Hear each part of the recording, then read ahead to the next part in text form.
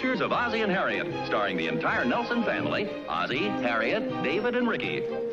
Here is Ozzie, who plays the part of Ozzie Nelson. And, of course, his lovely wife, Harriet, as Harriet Nelson. The older of the Nelson boys, David, appears as David Nelson. And his younger brother, the irrepressible Ricky, played by Ricky Nelson. The Nelsons' next-door neighbor, Thorny, is played by DeFore. All you junior halibuts enjoy that cartoon? Good. Tomorrow we're going to have another one, and it's going to be just as funny.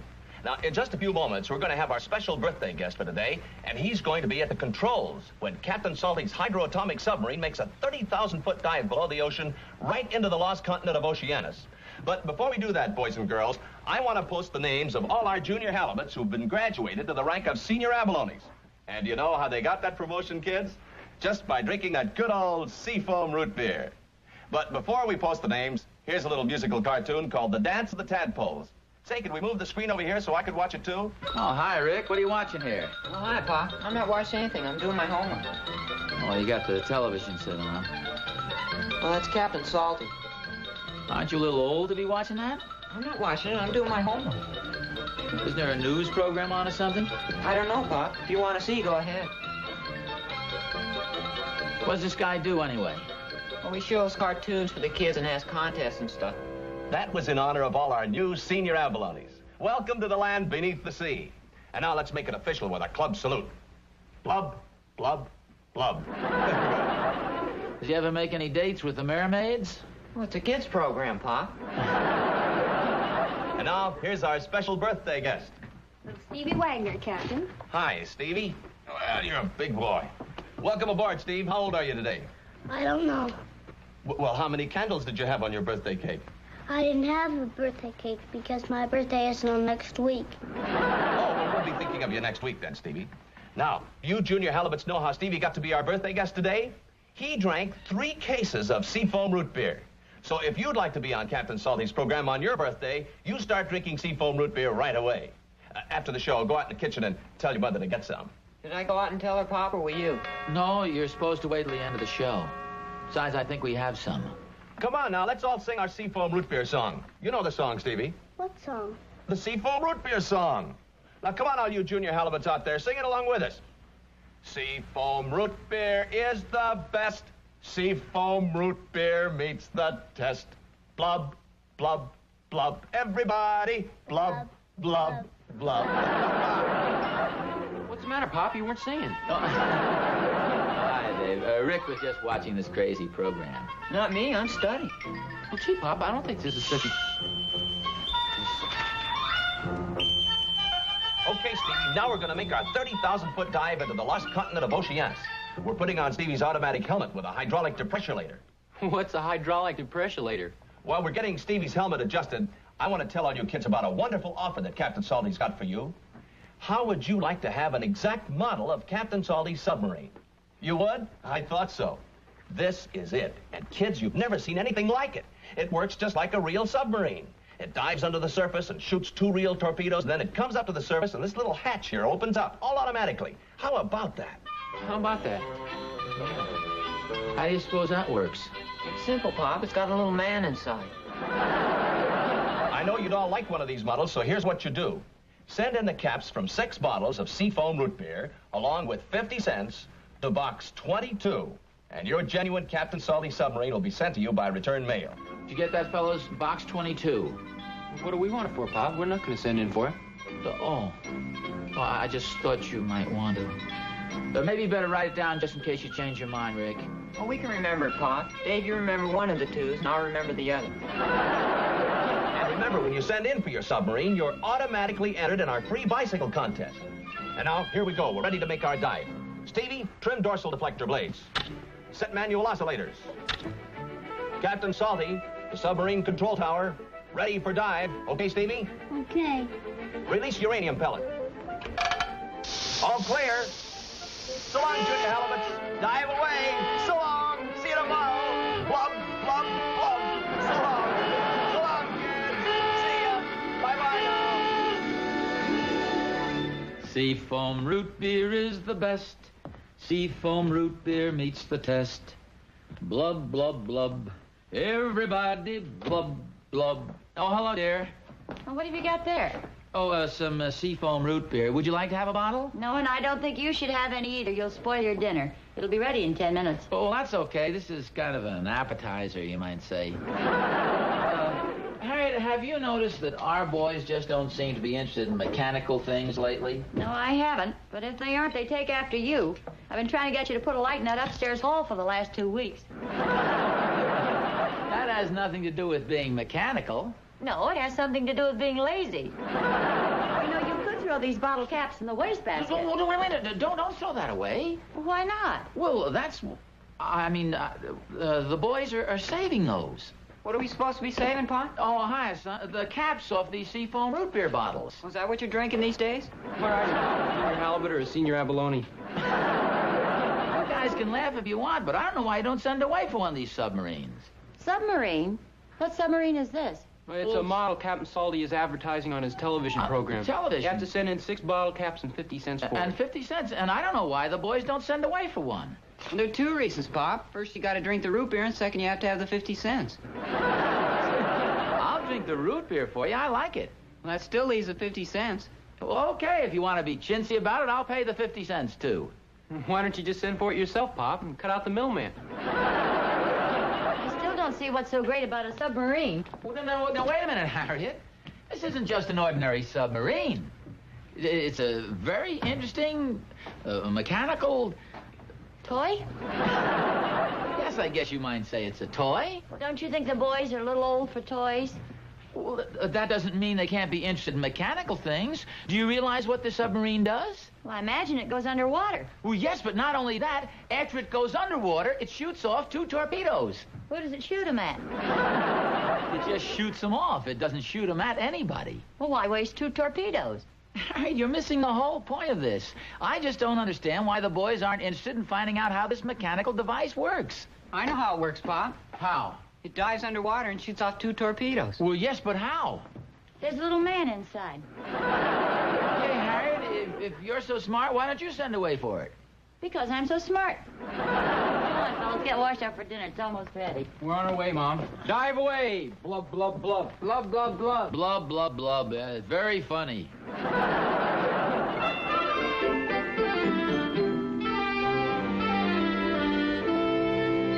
Making a ballista. Is there anything you want from the market? No, I don't think so, thanks. How about some more seafoam root beer? We had 6 bottles, but somehow they've disappeared. Everybody seems to like it. You know, it's the best. It meets the test. Yeah, it's pretty good. You ought to send that in to Captain Salty. Oh, well, actually, they do have a little singing jingle that goes something like that. Seafoam root beer, it's the best. Seafoam root beer meets the test. Blub, blub, blub. Everybody blub, blub, blub. You've heard it. Oh, Mr. Nelson. Mr. Nelson. It sounds like the mailman. I'll put down 6 more bottles of seafoam root beer, then. Good morning, Mr. Bryan. Oh, good morning, Mr. Nelson. I got a package here for you. I thought you might want to have it right away. Oh, I wonder what that could be. I don't know, but it's the 6th one of these submarines I've delivered this morning. How about that? I guess the boys must have sent in for one of those after all. Well, I haven't got one for the boys. This one's addressed to you. I guess all the fathers in town sent in for one of these. Well, I suppose if the kids aren't interested in mechanical things, it's up to the fathers to sort of stimulate their interest. I know what you mean. I sent for one myself. Well, I'll lay it on the kitchen table. All right, thanks a lot, Mr. Bryan.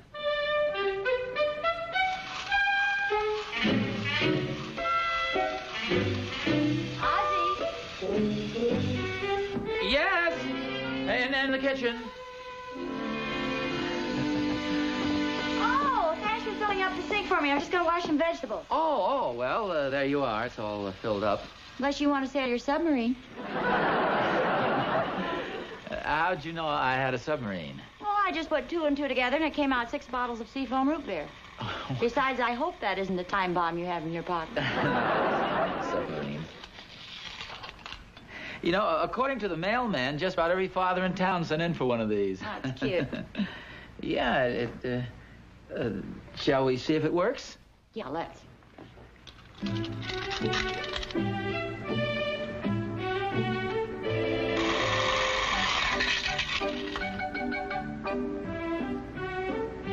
that's wonderful, dear. It submerges all by itself. Well, it's supposed to do a little more than that. When does it fire the 2 torpedoes? I don't know. What's wrong? There's something wrong with the mechanism, I guess.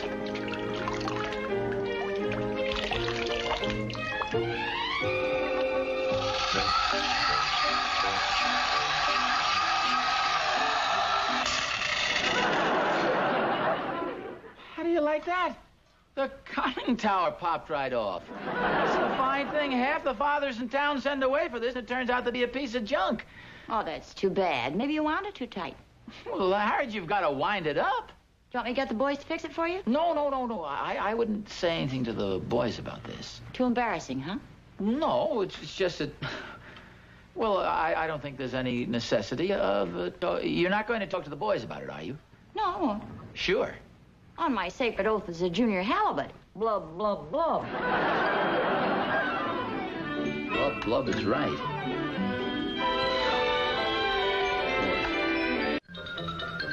Hi, boys. Oh, hi, Pop. You're just in time. Your favorite show's on. What show is that? Captain Salty. Don't tell me you're watching that again. Oh, I'm not watching it. I'm reading. You know, Pop, if you really want us to send away for that submarine, we'll be glad to do it. Oh, no, Dave. I don't think it's worth sending for. Probably wouldn't work anyway. You seem so anxious to get one, Pop. Oh, well, yeah, but I've changed my mind. The way you were talking the other night, we were sure you were going to get one. Oh, well... Just goes to show you we don't know you as well as we think, huh, Pop? Guess that's about it. And now here's the announcement I know all you junior halibuts and senior abalones have been waiting to hear. The winner of our free bicycle. And here's the name. Little Ozzie Nelson. Ozzie Nelson, did you hear that, Pop? He won a bicycle. Oh, I thought you had to send away for one of those submarines to be in the contest. Well, there's no harm sending away for a submarine. How did it work, Pop? Pretty good. Just one word of warning from your Captain Salty, Ozzie. Don't wind the submarine too tight or the conning tower might pop off. Now he tells me.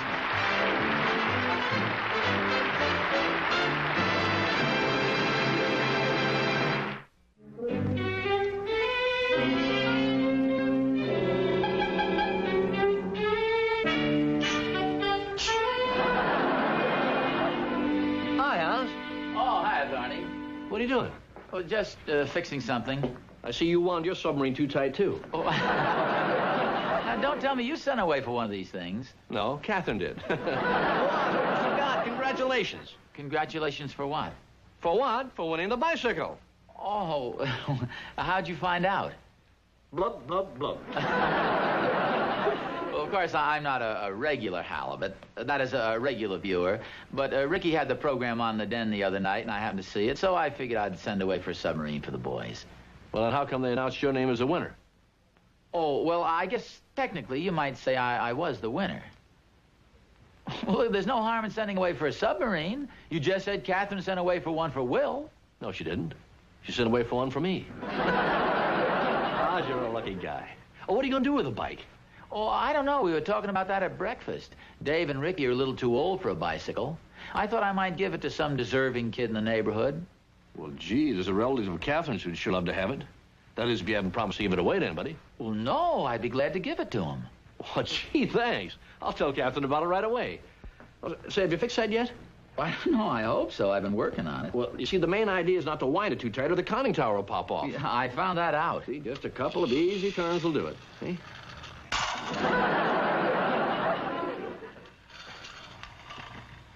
Well, anyway, you won the bicycle. Thanks a lot.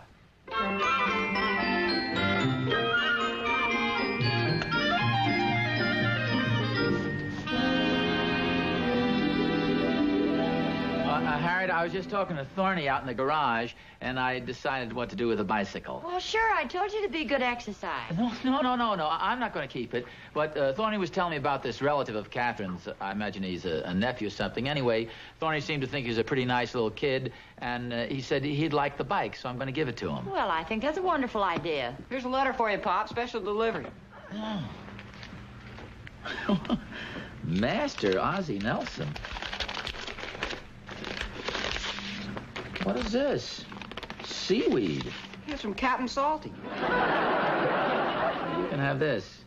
Oh, well, start an aquarium.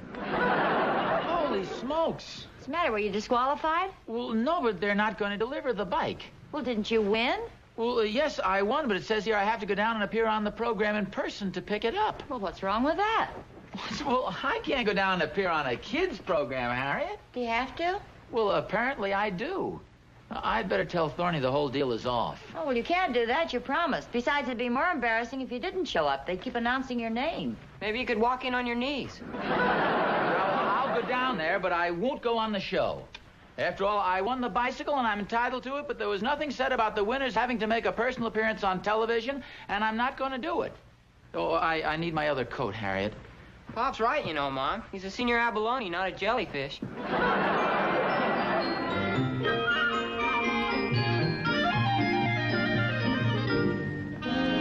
All right, thank you. Bye. Would you mind waiting over there for a moment, please? Yes, sir. Can I help you? Yeah, I'm looking for Captain Salty. I'd like to see him, please. I believe they're running a cartoon right now. Could you tell me what it's about? Well, yes, I'm Ozzie Nelson. See, I won the bicycle. Oh. Oh, I was wondering if I could talk to the captain, to Captain Salty about it. Oh, well, you go right to Studio B. It's through the curtain there and down the hallway and to your left. Well, thank you very much.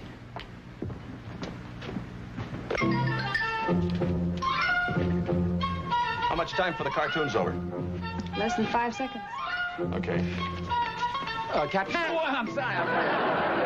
Salty? Yes. My name is Nelson. Nelson? Oh, that's the name of the winner of our bicycle. Yes, I wanted to talk to you about that before you went on television. I'm afraid it's too late. We're on right now. Oh! Hey, Mom, David, come here quick. Pop's on television. Just knocked over a bunch of root beer bottles. So you're Mr. Nelson. You must be the father of little Ozzie. No, I am little Ozzie. Yes, I am Ozzie Nelson. Well, how about that, Junior Halibuts? Isn't that wonderful? Mr. Nelson here came all the way down to pick up the bicycle for his little boy.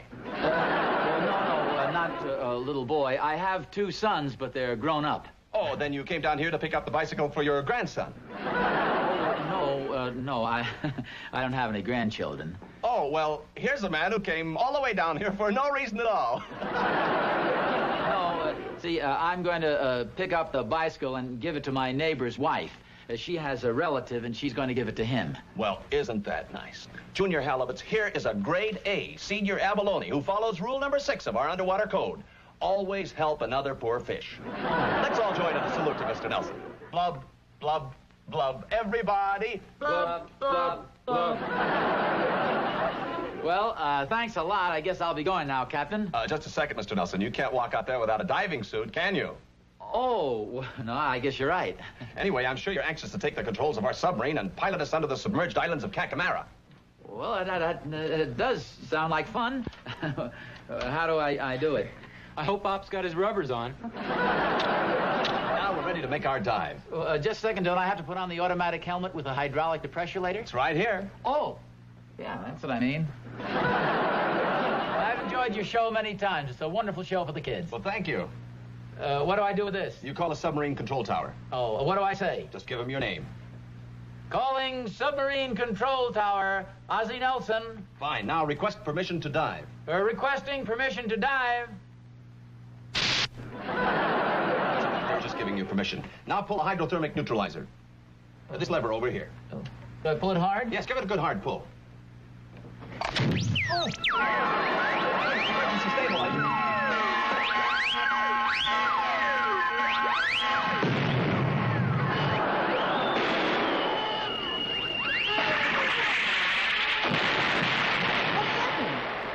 Look what it says. We have temporarily lost our picture. Oh, you were wonderful, dear. Oh, thank you.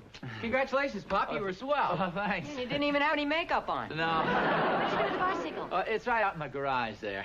Yeah, the whole thing was kind of exciting, especially when the submarine submerged. Hey, Oz. Oh, hi, Thorny. Pardon me. Oz, you were sensational. Oh, you saw me on television, huh? Sure, watched you right up to the time you blew out the picture. Oh. Well, actually, that wasn't my fault. Well, never mind that. Did you get the bike? Yeah, I got it. Well, where is it? I want to take a ride before dinner. Oh, no, Thorny. I don't want you to ride it. Well, why not? It's my bike.